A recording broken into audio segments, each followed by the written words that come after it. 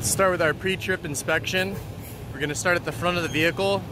Our clearance lights at the top, they're tight and secure with no cracks, amber in color and clean. We have our student lights right up there. They're tight and secure, amber and red in color and clean. We have our windshield. Our windshield is tight and secure with no cracks, no illegal stickers, clean. And the seal is also tight and secure with no leaks. We have our wipers. Wipers are tight and secure with no cracks. The rubber is not broken. It also has good tension. Right over here we have our turn signals. We got our turn signals right there and then right up there. Turn signals are tight and secure with no cracks. They got amber in color and clean. Headlights. Our headlights right there. Tight and secure with no cracks. They got high beams and low beams present and they're clean. We have our stop arm right here. Stop arm is tight and secure to the bumper, no cracks, no missing bolts. Then you want to look under the bus and make sure there is no leaks. Alright? Next we'll do the passenger side engine compartment. When opening up the hood on the bus, you want to make sure you lock that in right over there so the hood doesn't go flying off. So for our passenger side compartment, engine compartment, we have our coolant tank. The coolant tank is tight and secure with no cracks, no leaks. It's got a full proper level and the cap is tight and secure. We have our alternator. The alternator is tight and secure with no cracks. It's belt driven. The belt is tight and secure with no cracks and no more than 3/4 inch play. And the wire is also tight and secure and in good condition. So you're gonna wanna follow your water coolant tank right here. You follow this hose down into the water pump. And the water pump is tight and secure with no cracks, no leaks. It's belt driven. See, it's belt driven. And the belt is tight and secure with no cracks and no more than 3/4 inch play.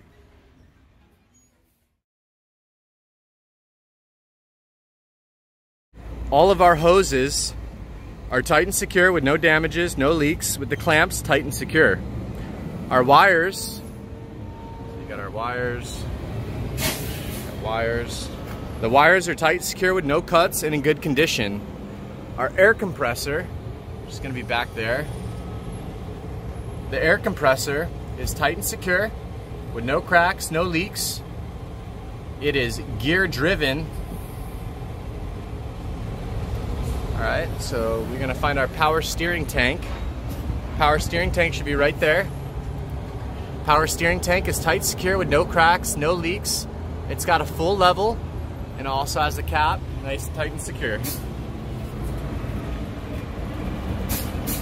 Power steering pump.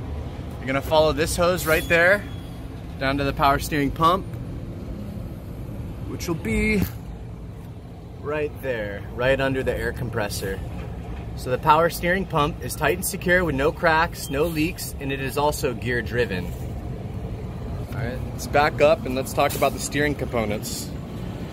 So for the steering components, we have our steering linkages. You got 1, you got 2, 3, and then 4 back there. And all of the steering linkages, those 4 bars are tight, secure with no cracks, no illegal welds, no missing bolts. So we got our steering box right here. This is our steering box. Steering box is tight and secured to the frame. It's got no cracks, no leaks on the hose, and no missing bolts.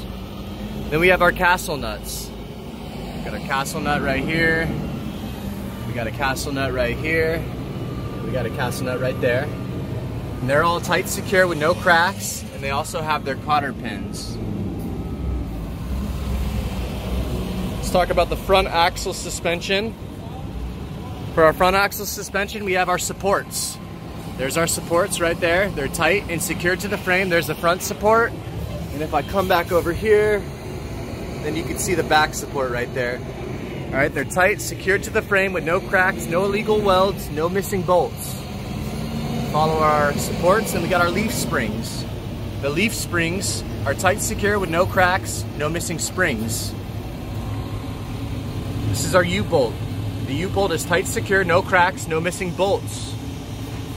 And then right over here, this is our shock absorber. The shock absorber is tight, secured to frame, no cracks, no leaks, no missing bolts. All right, let's back up and talk about our brake system.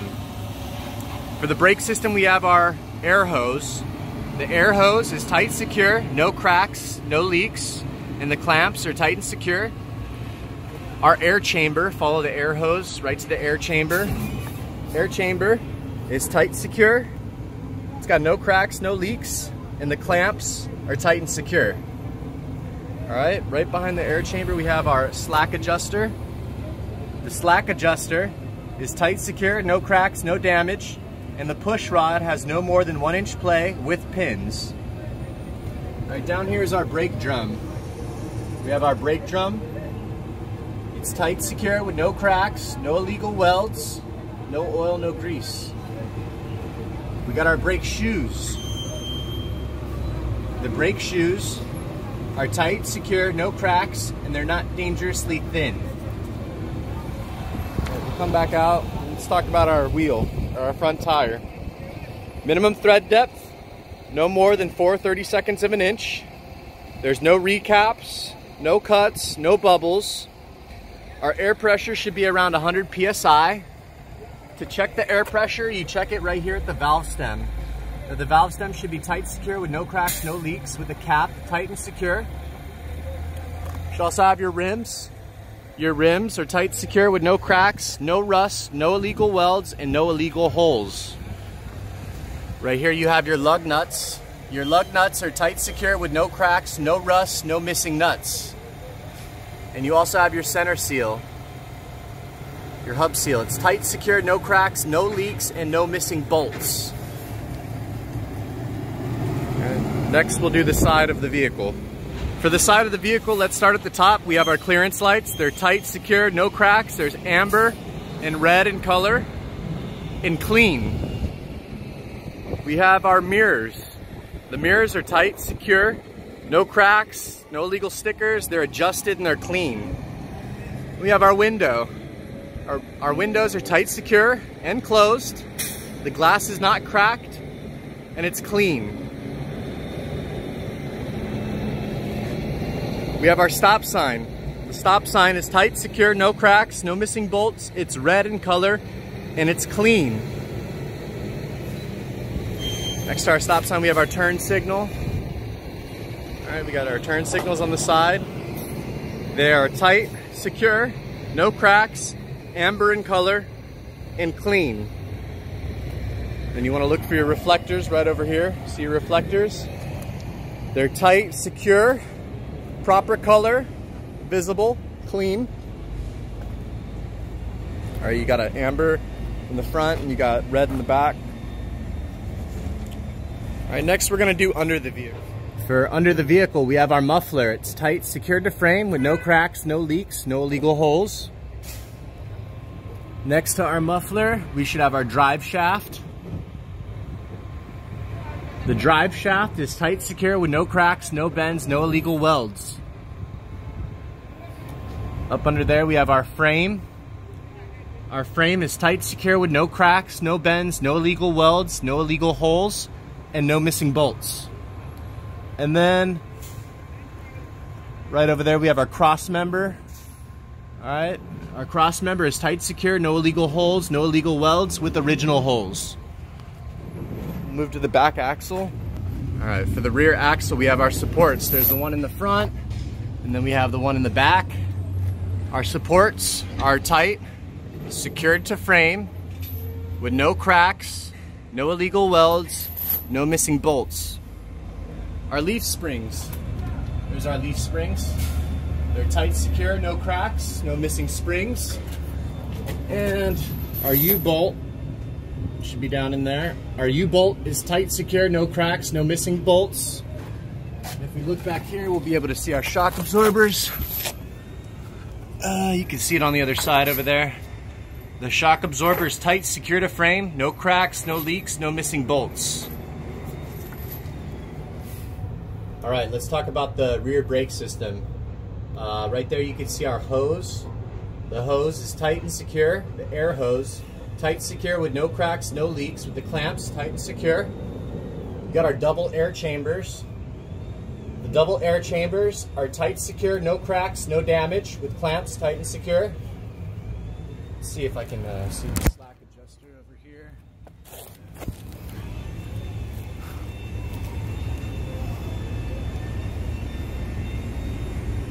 All right, behind the double air chambers back there, you'll see the slack adjuster. The slack adjuster is tight, secure, with no cracks, no damage, and the push rod, no more than 1 inch play with pins. And behind that will be the brake release. All right, then over there you can see the brake drums on the wheel. The brake drums are tight, secure, with no cracks, no illegal welds, no oil, and no grease. And then we have our brake shoes. The brake shoes are tight, secure, with no cracks, and they're not dangerously thin. For the rear tire, we have a minimum thread depth of 232 inches. There's no recaps, no cuts, no bubbles. The air pressure should be around 100 psi. And to check that, you'll need an air gauge to check the tire pressure. Since it's the rear, there should also be a 3-inch gap between the tires. They should be clean, clear of debris. All right, you want to check your air pressure at your valve stem over here. Your valve stem should be tight, secure, with no cracks, no leaks, and a cap tight and secure. Your rims are tight, secure, with no cracks, no rust, no illegal welds, and no illegal holes. Back here's your lug nuts. The lug nuts are tight, secure, with no cracks, no rust, and no missing nuts. Then for the back, you have your axle seal. It's going to be tight, secure, with no cracks, no leaks, and no missing nuts. For the back or rear of the vehicle, we have our clearance lights up at the top. They're tight, secure, with no cracks. They're red in color and clean. Then we have our student lights right there up at the top. Our student lights are tight, secure, with no cracks. They're amber and red in color and clean. We have our emergency door. The emergency door should be tight, secure, no cracks. The door should open and close properly, and it should have no missing hinges. So for our lights, we have our signal lights, we have our brake lights, we have our reverse lights, and then we also have our plate lights. And they're all tight, secure, with no cracks, proper color, and clean. For our bumper, the bumper should be tight, secure, with no cracks, no oil, no grease, and clean. And the reflectors should be tight, secure, and they should be visible. All right, let's conclude our pre-inspection. Come over here to our fuel tank. Here it is. Our fuel tank is tight, secure to the frame. It's got no cracks, no leaks, and a cap that is tight and secure. It's our fuel tank right here.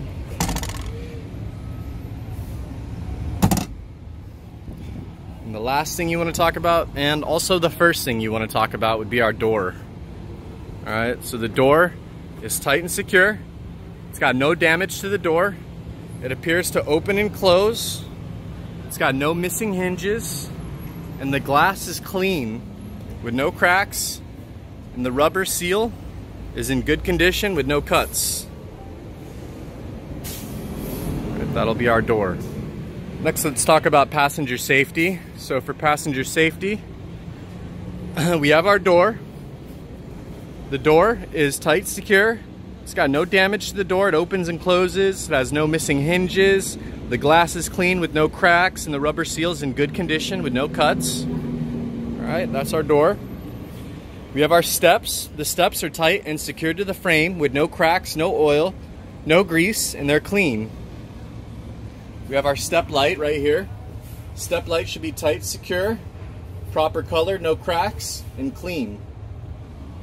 We have our handle. The handle should be tight, secure, no cracks, no bends, no missing bolts. All right, at this point, you'd want to get the key from the examiner. You want to put the key in the ignition right here, turn the ignition on so you can check the emergency alarms. All right, when checking the emergency alarms, you want to come check every single seat and touch every seat. Make sure they're all tight, secure, with no cracks. They got no damages. They got no missing bolts. They're clean. So you want to slap your hands on every single one of these seats and make sure they're all tight, secure, no cracks, no damage to the seats, that there's no debris in the aisles. Alright, it's clean of debris. Everything looks clean, tight, and secure, and you want to touch every single seat. Alright, before opening up the emergency exit, you want to check for traffic both ways. You want to look for traffic, and you'll come down here, pull this up to open it up, and with the key in the ignition, the alarm should be going off. So tell the examiner the alarm is working.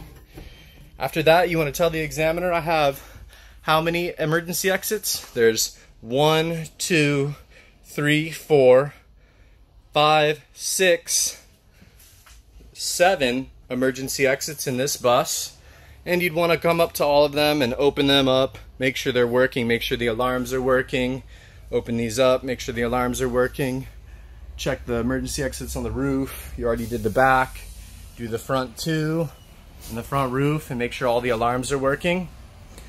Alright, you continue with your passenger safety. You come over here to the driver's seat, talk about how the seat belt is tight, secure with no cuts. It works properly. You want to point out some other passenger safety. You have your fire extinguisher. It is up to date and full. You have your reflector triangles. They're not broken, they're clean, they work properly. You should have a spare box of fuses in there. Your fuses should be full. You should have an extra set of fuses. Your first aid and bodily fluid kit should be up to date and full.